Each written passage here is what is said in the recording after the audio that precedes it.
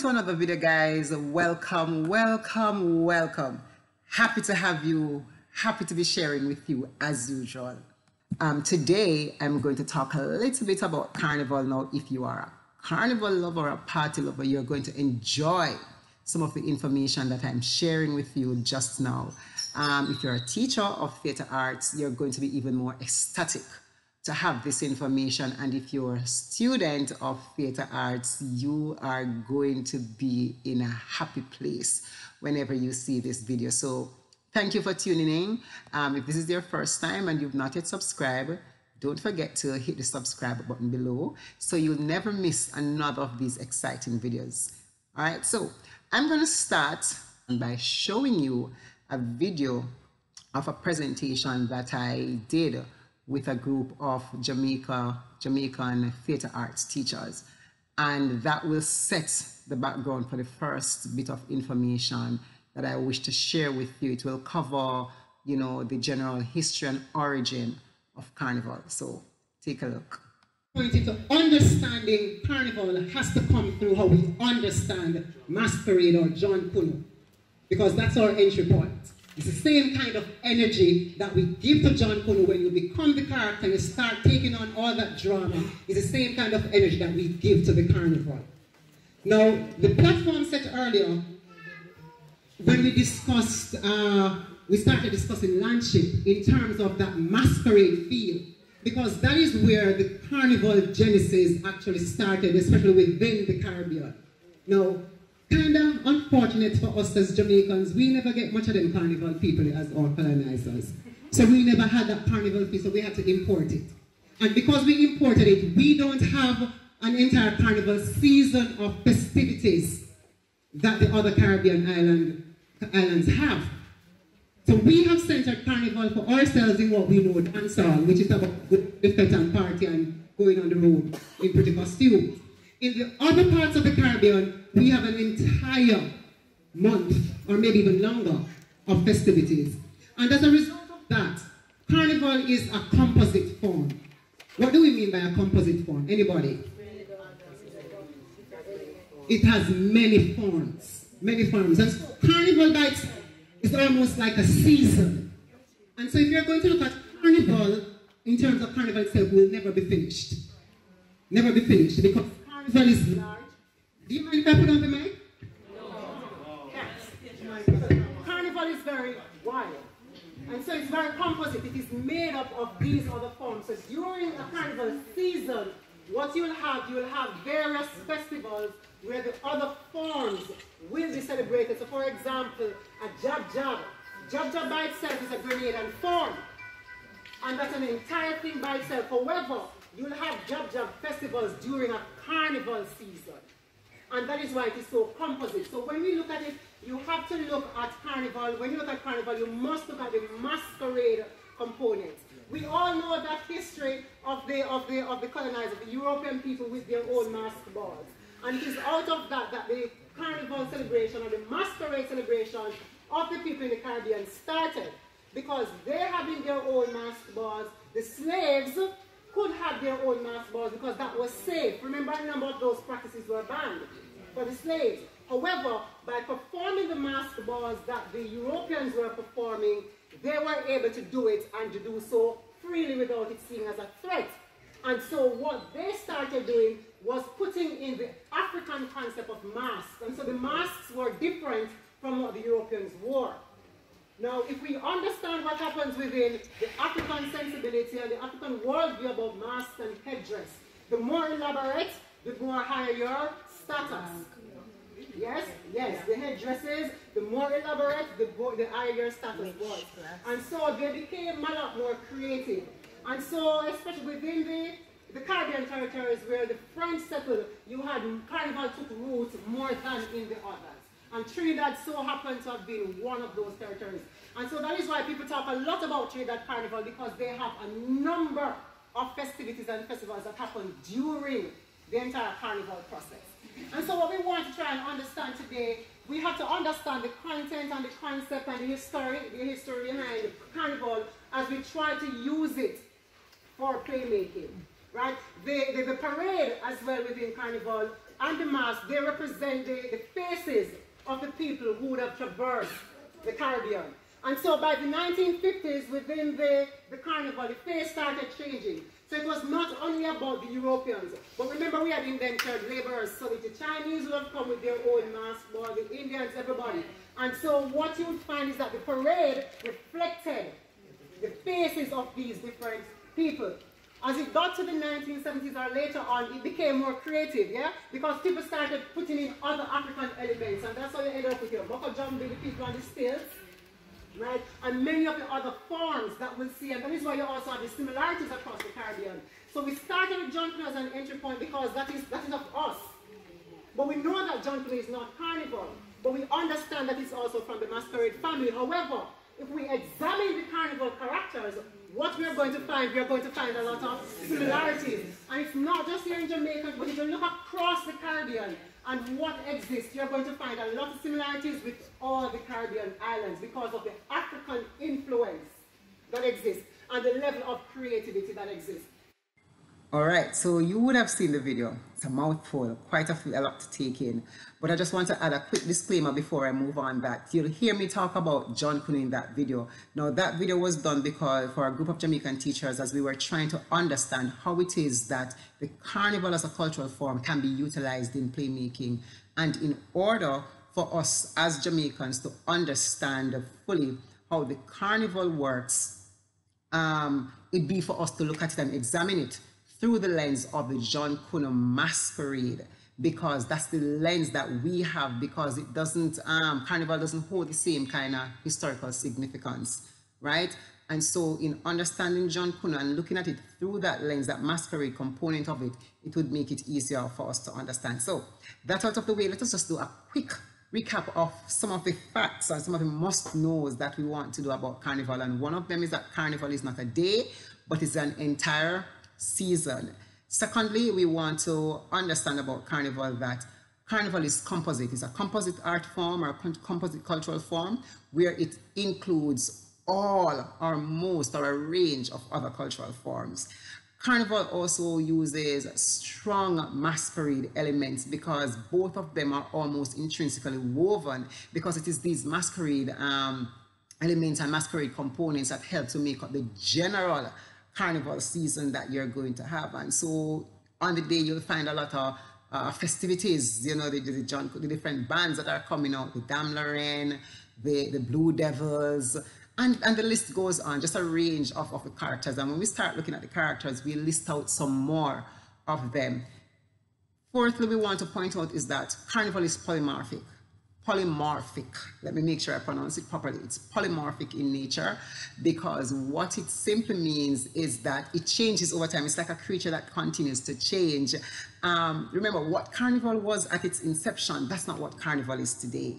It would have changed over the period of time, and it continues to do that because, like everything else, it evolves. And the evolution might include including the culture of other people, the faces of other people who would have impacted the Caribbean or the space in a significant way. And so the mass makers, as in MAS makers, will eventually incorporate these as part of the overall creativity and innovation within Carnival. So yes, it will continue to change over a period of time, and so we cannot overlook that. And for our Jamaican people, I just want to remind you that Carnival in Jamaica is imported, and so it doesn't have the same kind of historical significance. It was imported in the 1990s by Byron Lee, right? That's how it came to us here within Jamaica. But nonetheless, we celebrate it and we enjoy it just the same. All right, so we want to look at some of the other facts that would have been highlighted in that video just now under the history of the cultural form. And we talk about how it came to be within the Caribbean. As it's European influence while it's here. Remember, the Caribbean was colonized by various people. And so in those Caribbean territories where the French settlers took root, then Carnival thrived better in those. And Trinidad so happened to have been one of those Caribbean islands. And for this video, you're going to hear me make reference a lot to Trinidad, because the truth is the example of what Carnival is about in terms of its purpose and its historical significance. It's in Trinidad.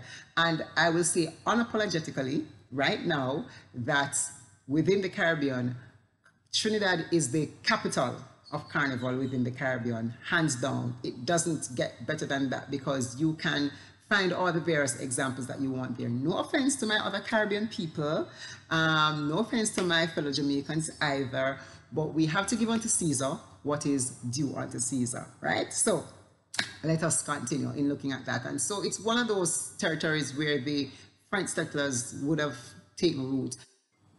Right, and so those European settlers, French settlers who were of the Catholic faith, you're going to find that you found that during that time within the Caribbean, they would practice their own carnival. Somebody might ask why Catholic. Somebody who don't understand would ask why Catholic, because the whole idea of the carnival and the festivities and celebration, that was birthed out of a Catholic tradition where the settlers would enjoy a period of set festivities before going into their Lenten period. And so when those settlers were here in the Caribbean, they continued that specific tradition. And so they would have elaborate masked balls. And while they were having these elaborate masked balls, the enslaved would then be left on their own to do their own thing. Now, what was good for the enslaved in this particular time was that they were left on their own, so they were able to better carry on their practices. What is crucial for us to remember, though, is that the practices of the enslaved, a number of them were banned. And so they would have gone underground. But during this period of time when the colonizers were engaged with their mask balls, their mask festivities, it gave the enslaved an opportunity at this point to have their own kind of festivities. And what they would do during this time, that they would incorporate within those festivities their own traditional African practices, as long as whatever it is that they were doing remained acceptable to the colonizers. And so a number of African elements eventually crept into their own celebrations, and it eventually evolved to what it is that we have today as Carnival. And remember, the influence of other persons even existed, because we didn't only have the enslaved. Remember, we had the indentured laborers, so other faces came to the Caribbean, the Chinese, the Indians, among others, and their culture that they would have carried with them would also, you know, make its way into the Carnival celebrations and the parade. Hence, some of what it is that we end up with today. And that is why when you say people talk about the Caribbean being a melting pot, this is what we talk about, because of the various faces and people that would have come to the Caribbean, carry a piece of their culture with them, and they would then leave them right here. And so we celebrate as a result of that. Of course, if you go back into your history, then of course you will get to know all of these things. So let's talk a little bit about the elements of the cultural form. Now, the syllabus would give you to look at the physical elements and the symbolic elements. And when you think about the physical elements, you're thinking about paraphernalia, you're thinking about the music, the sound, the dance or the movement, the props, the dress, the various roles that we can find within the cultural form. Those are the things that make up the physical elements. And then for the symbolic elements, it's looking at the spiritual, it's looking at the historical, it's looking at the economic. And so we're going to be looking at those. Now, one of the things I want to point out about looking at the elements of Carnival is that you don't have any one or specific element or that you must have, because in examining the physical elements, you must look at the type of masquerade that is being celebrated at the particular time, because there's no one set movement as a result of the composite nature of Carnival. The composite nature of Carnival allows for a range of movements based on the character, based on the form or the masquerade element that is being celebrated at a particular time. And the same thing goes for the dress. The same thing goes for the type of props. And so we are going to look at a video at this point, and this particular video is about one of the masquerade masks that, you know, that generally takes place during these Carnival festivities. And after we look at it, then we will use that particular one to highlight and identify the various physical elements, after which I will speak briefly about we'll talk about the symbolic elements after that.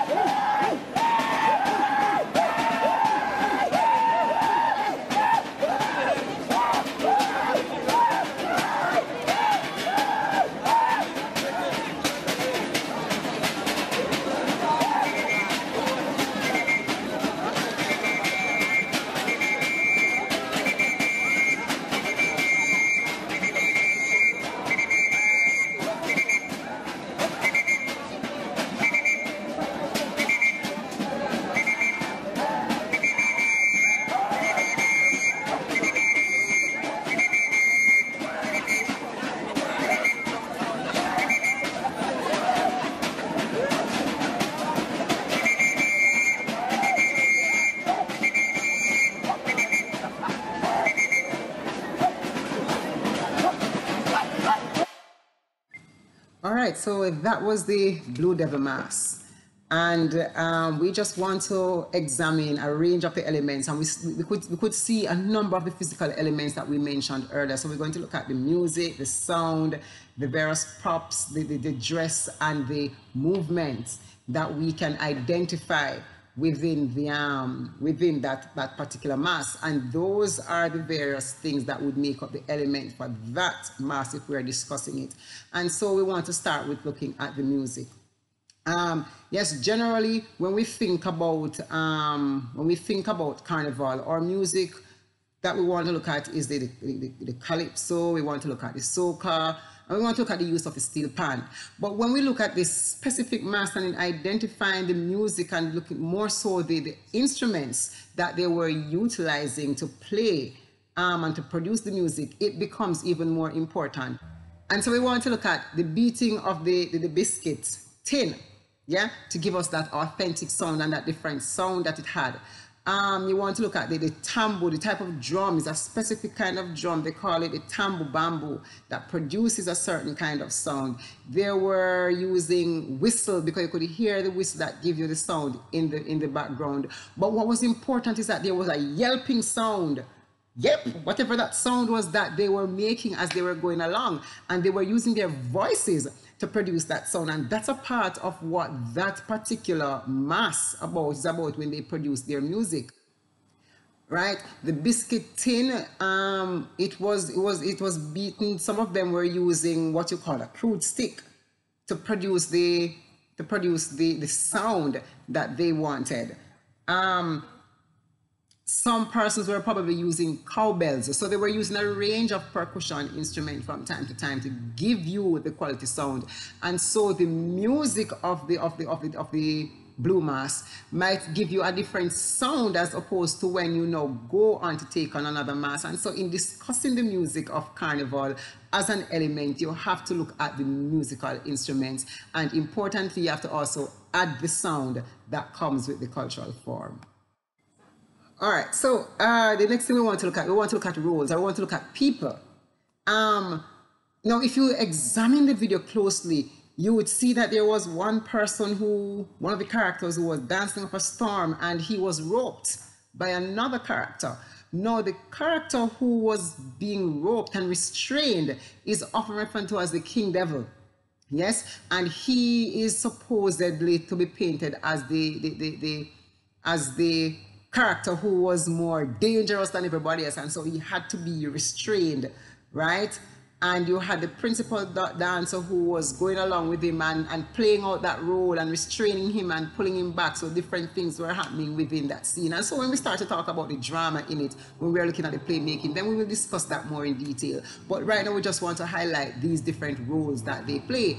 And what you found happening in that is that you need to have that King Devil because of who the Blue Devils were. And so everybody in this pack had a leader, and that leader would have been the King Devil, who's the more menacing of all, and so you had to protect him. And so of course we know that the character of the devil is one of the strong traditional carnival characters that you have. And so in the blue mask here you had the King Devil along with all the others. And so in addition to the King Devil and all these other characters that we're seeing in the Blue Devil mask, there are a range of other characters that would also talk about when we're talking about Carnival. And so we'll talk about the Dame Lorraine, we'll talk about the Baby Doll, Bookman, Parakeet, Fancy Sailor, the Cowbands, the Dragon, Fancy Indians, Jab Molasse, Midnight Robbers, and a whole lot more. And so if you just do a quick research, then you'll be able to identify these range of characters that we often explore, or persons explore, whenever it is that, you know, they're having these various carnival celebrations that people will take on. But we might also want to move on from just the people to talking about the range of props that we were also seeing. And if you look closely at the video, you're going to realize that persons were carrying a range of weapons. Yes, look back at the various instruments that they were carrying. Some had machetes, some have the thing on, you know, axe. That's what you call it, maybe an axe. So they had range of different things that they were carrying. You also had some people carrying, in that video, there was one man with a pouch with a baby. Yes, and so you'll be able to see all these different props that are coming out that they were utilizing to help to make their mask what they want their mask to be about, or what the mask is supposed to actually be about, for us to fully understand it. Again, you can look at the dressing. Right, first and foremost, what was obvious and what stood out, and we can see why they are called the Blue Devil, because they look so menacing, but they are all covered in blue from their very heads down to their very toes. Now that tells us, okay, they are the Blue Devils. Yeah, and so that dress is completely different from what it is that you would see for somebody who is doing the jab jab, because jab jab people will be covered in black. Yes, if you're playing the role of maybe a Pierre Grenade or a Dame Lorraine, you are going to look different in terms of what it is that you wear and what it is that you carry. And so it is important for us to examine the roles in that particular way. And so in looking at the movements now, we want to examine some of what we actually saw in the video for our own understanding of the movements. Remember, I said earlier that there's no one specific movement for the entire carnival session. It's as a result of the type of mask that you're playing. And so in the Blue Devil mask, we saw a range of things happening. Persons were leaping in the air, you know, they were lunging at the victims. You saw rolling on the ground, persons lying on the ground. When I was doing my research, there was one researcher who referred to it as Trinidad style type of dancing. And he talks about the spread knee in an angular position and strutting. And he talked about the pelvic grinding with the arms moving forward or extended forward.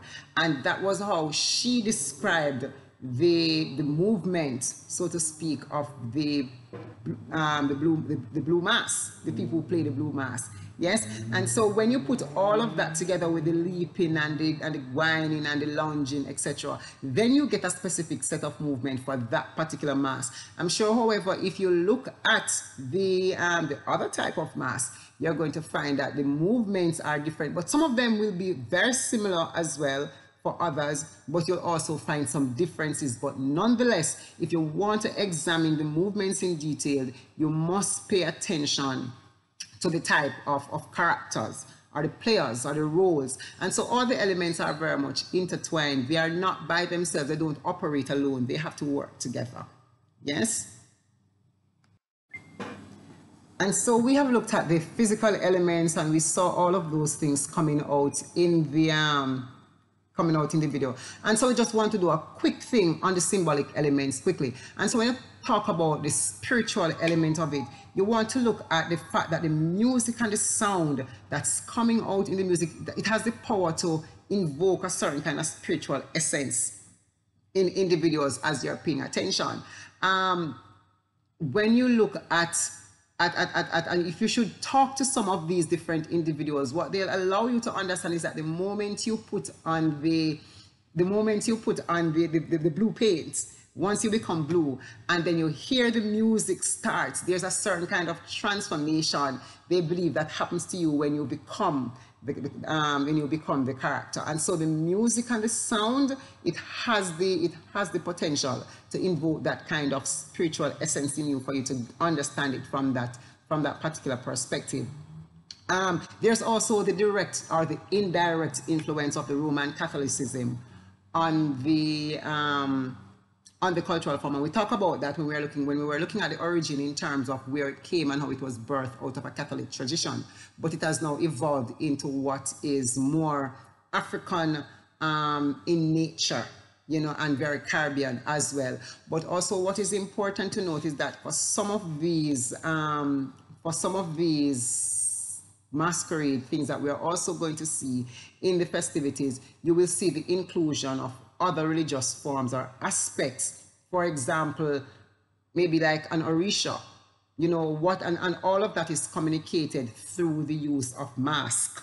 Yes, because whatever the spiritual element is, when you create your mask and whatever it is that you're putting on, most of these African celebrations and the practices are very much spiritual in nature, and you'll find that once you're creating, or the players of the mass are creating, they are going to incorporate elements of those, maybe subtly, some might be overtly, but you'll find that these things are included. But even some of the music as well, while they're played using particular instruments, you're also going to find that it would include maybe aspects of different African religious songs or expressions. Let me use the word expression as opposed to songs. You'll find those things coming out in the mass itself. Yes, and some of the sounds that you hear coming out in the various masquerades, they are expressions or spiritual expressions of survival, yeah, and resilience of a people. And that is how you find the spiritual element taking place. So in the music and the dance that you're going to hear, the indirect influence of the Roman Catholicism, the inclusion of aspects of various African religion and expressions, maybe through the orisha, through the use of their mask and the various masquerades that you'll see, as well as the sounds that are expressions of survival and resilience. Don't forget that, guys, if you're liking the content and you're liking whatever it is that you're hearing and you're finding it useful, please to give this video a thumbs up and just hit the subscribe button as we go along, right? So let us just move on now to the ritualistic element.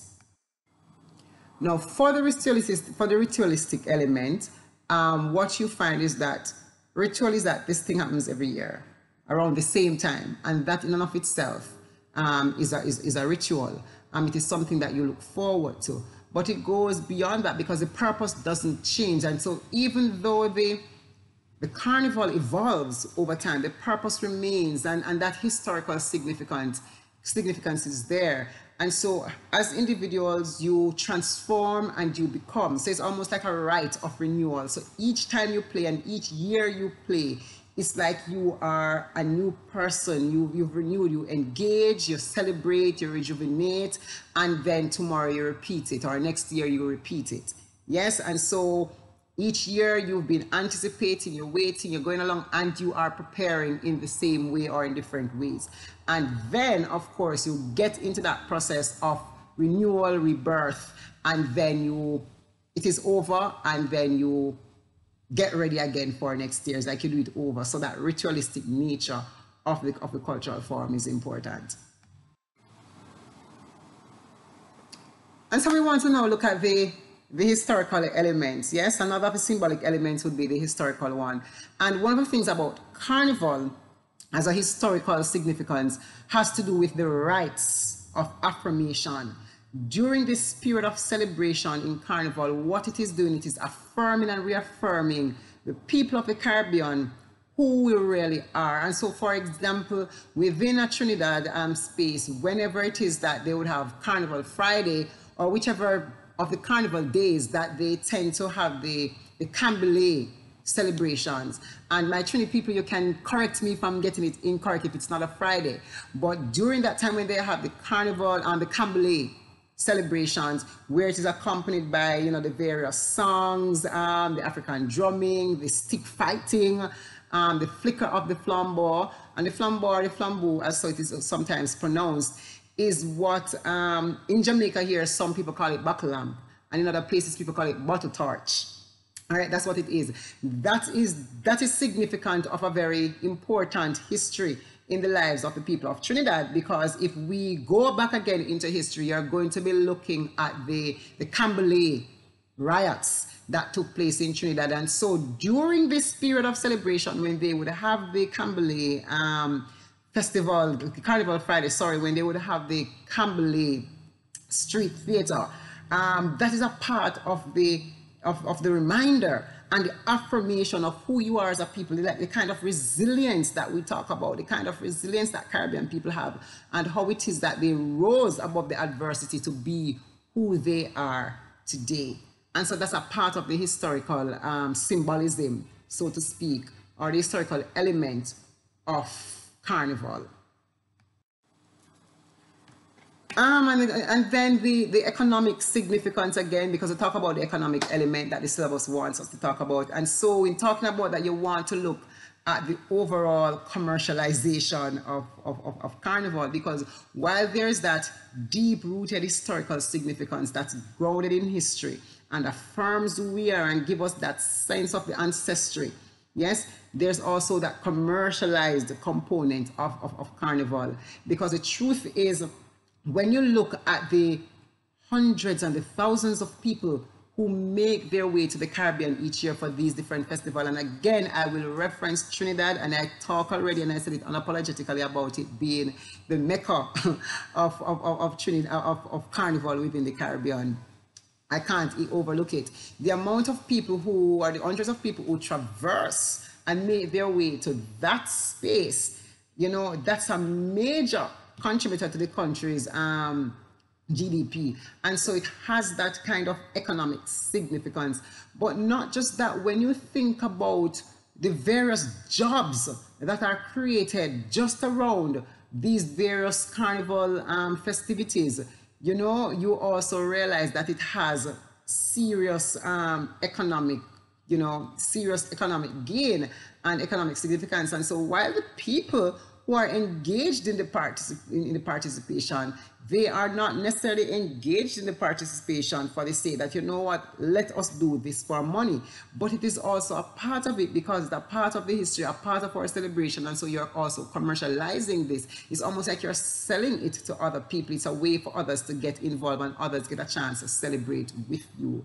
And so you cannot ignore that economic value, yes, that Carnival has. Some people will argue that this kind of economic, the commercialization of it will remove some of the history or some of its significance and its purpose. But that's debatable, and that is something that we can talk about in the comment section if you want. So put your comments below and let us talk about it if that's how you feel about it. Yes, so let us talk and examine how it is that the countries will benefit, you know, and then how it is that people benefit, etc. And when we think now about the practitioners of the form, that is also very crucial in understanding or looking at Carnival. And when you think about the practitioners, you're thinking about the people who continuously engage with the form in one shape or another. And so for starting, now we're just listing them real quickly and we're moving along. You have to look at writers, how it is that the writers use the form and to tell the story with the form as part of the engine. So for example, let us look at Derek Walcott's Tijan and his brothers. Yes, where the play utilizes the calypso to drive the overall story. If you've not read it, go and read it, look at it. It's one of them to study. Yes, how it is that the various cultural form will be used to drive the play. But you also want to look at the various theater practitioners who will stage different form of theater productions, and they will use the carnival or masquerade as the cultural form that they are using to drive the story, right, for their directorial choices that they've made. So you want to also examine those. But a very prominent person, though, that if we are going to look also at practitioners of form, you might want to also look at Peter Minshall. Is often referred to as the mass man. Yes, look at some of his work and how it is that he utilizes the mass elements and the masquerade elements in his work as one of the top and major designers within the Caribbean. And of course, this particular work would have also seen Mr. Minshall gracing the international stage with his work, because he would have designed the float for numerous Olympics. Yes, the opening ceremony of numerous Olympics that would have taken place. So those are also some of the people. But you want to look at even some of our contemporary people. You want to look at the various soca artists in terms of what it is that they are putting out there, because they are also part of the practitioners of the form, because they continue to maintain the music that they continue to play, and they continue to create music year after year after year for you and I to continue to enjoy this particular cultural form. Yes, and now you want to also look at how it is that we utilize exploring the use of the cultural form elements generally in our stage work, and we want to make a comparison between the actual cultural form in its authentic state versus it being in its staged state. So in its authentic state, what you're going to find, you're going to have the parades happening on the road. You're going to have people utilizing all the various elements. So yes, the blue mask people will definitely go blue, and the blue is they're going to be wearing their paint, they're going to be carrying their rope, they're going to be carrying all the things that they're supposed to carry. So they're in a space that will facilitate them doing all the things that are necessary to make the ritual of the cultural form happens. However, in its staged state, what you'll find is that you will not see everything that the form embodies, but you might choose an element that you're going to utilize. And so if you're using the Blue Devils, for example, in a staged performance, you may not want to paint your body. You might decide to get a costume that is fully blue and put it on, and so people can realize that. But what is the significance of the Blue Devil? Because it must serve a purpose. And so based on what the purpose is, if you're the Blue Devil and you're menacing and you want to pull from that video where you had the rope man who was roping and reining in that King Devil who is supposed to be so dangerous, that might just be the only aspect that you choose and put it on stage. And so you'll transform your space into whatever it is that you want, and then you are going to so curb or taper or adjust your movement to make it more suitable for whatever the staged performance is. Yes, and so I want us now to look at this short clipping, and after this short clipping we will have a conversation with a director who would have utilized the cultural form in one of his works.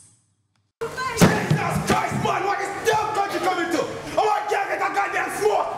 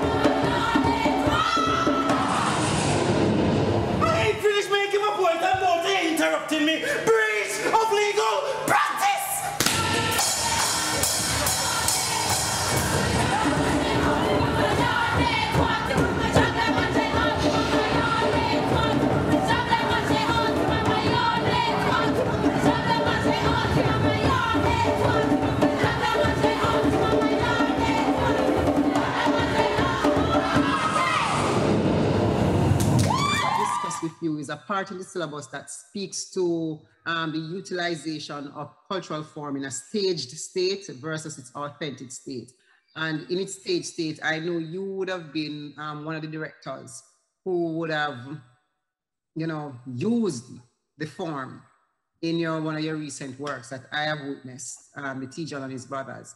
And I just want you to share just a little bit about how it is that you made a decision, or why it is that you chose to use the carnival as the engine, you know, within the text, in staging the text, and why those choice of characters, etc. Well, much of it wasn't my choice, really. Much of it is what's obligated in the text, right?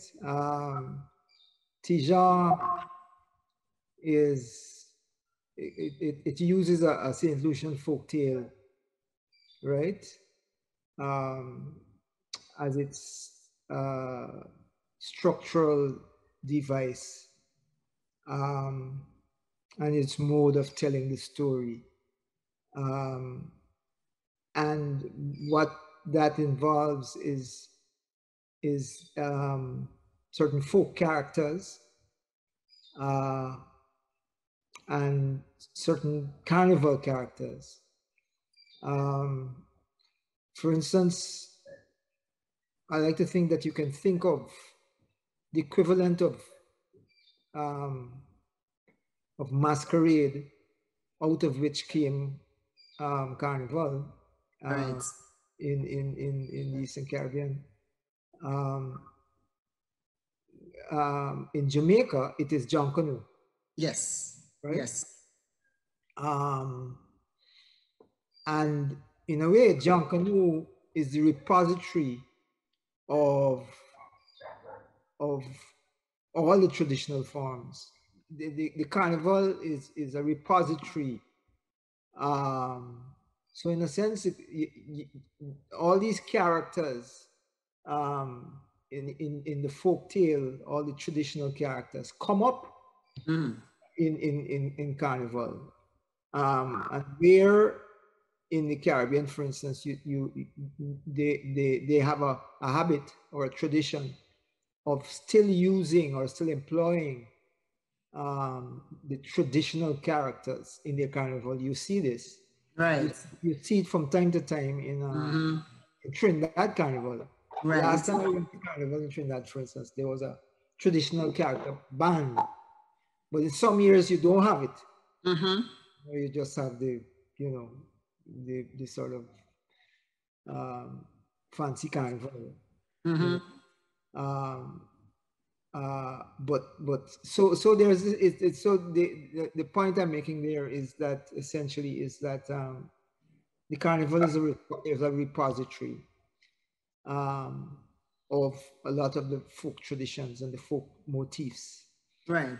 And in this play, Tijan's brothers, the various of these characters are used, the traditional characters. Walcott has drawn on from the folk tale, which was prevalent in Saint Lucia, and from the carnival. The thing there is that you have 3 or 4 essential categories of characters. You have the animals, right? The storytellers. You have the devil and his assistant, the devils, and you have the bowler. Right. Right.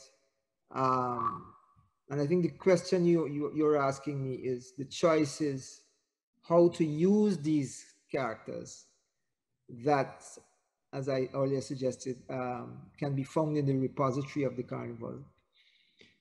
How you use them? Well, as I was saying too, the playwright give you the clues, but you can still miss them. You know, it gives you the clues by weaving these various characters in the structure of the play. Right. Now, the specific part I remember when I watched the play, and I think it had to do with when the brothers would have either defied the devil or, and he called out his helpers. The to put them, I don't know, is that to kill them, to get rid of them? Yeah, So the angry for their side of the bargain. Yeah. Yeah. And then I noticed that you had some masqueraders at that point, because you did make the point earlier in the conversation that the devil had his minions, his little and I'm assuming these are the little helpers that would come out. Right. In time to help with the I just want to talk about that part a bit. Yeah, tell you the truth, I don't even remember some of the characters, but that's all right. They were the jabs, right? Which is devil characters. I also use the Jamaican. I took something from the Jamaican folklore, which is the rolling calf. Okay. And in the folklore, it is said that the rolling calf what you used to hear when you know the rolling calf coming is the chains that tie the calf. So that I just used basically the chains, and that was a symbolic element that I used to represent the rolling calf. Right. One of the things that you also see in terms of the generative use of the devils is that they are involved in key areas from the beginning. They are involved in setting up the challenge. Right. With that, setting up a challenge. Right. If you can make me get vexed, then I will give you riches. Right. If you fail, I will eat you. I'll consume you. In other words, if you because the issue of power too. Right. That's when you, if you can think of it, when you get somebody who's in control of a situation angry, is when their power starts to teeter on its balance, right?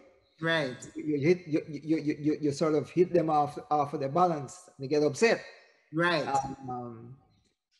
Which means you are almost coming into an empowering situation. And so that is the challenge that is set. And then they come back when the first two brothers who lose the battle, and therefore are going to be devoured by the devil, right, into the final confrontation. And so that the final confrontation is about, the tussle between them and the protagonist. Right. John. So it was finding a way to realize that confrontation theatrically, which we did through movement. Right. I gave that challenge to a choreographer. Right. Who kind of manifested it in some kind of way. I would still like to find a better way to get that done, but right. That was the challenge. But that's particularly useful for this conversation, Mr. Williams, given the fact that even though you're going for it theatrically, you had a choreographer attempted to create that challenge between the antagonist and the protagonist in the work still using the cultural form. Because some of the times when we think about putting the cultural form in its staged state, some persons may not necessarily look towards movement. So why is it that you thought it necessary to have had a choreographer pick the battle, create that battle to show us? Right. Well, first of all, you go back to you go back to what the playwright gave you, what the playwright is trying to do. It's a folk drama, right? It's a folk fantasy. What that means? It means there's a certain quality about it. Has to have and certain elements It must have song, it must have dance, it must have music.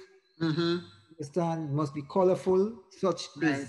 This is what you have been given. These are the Right. obligations of the text. Right. Right? So the movement comes in there. Right? The movement / dance comes in there. Hence that choice. The other thing the teachers must be mindful of is that you can do that and then just get decorative, do a pretty dance. But here again, if you're serious about the work and realizing that it's a work where your dance has to be generative, it has to be structural. Then you ask yourself, what is the action? Right. As in the spinal action. What is that action that you're constructing? Right. Right? Right. That is what you're constructing. You're not just having pretty hold your frock and spin around and Right. you kick up in the air and so on. Right. So what is the action you're constructing in that moment? And I would suggest that in a play like Tijon, that is required. All right, so we've come to the end of our discussion on Carnival. It is not as action-packed with demonstrations that I would love, but I hope you did find the information quite useful. So let me know your thoughts in the comment section. Don't forget to like, share, and subscribe as well. Tell me what you think. Let us have a conversation about the information that's here.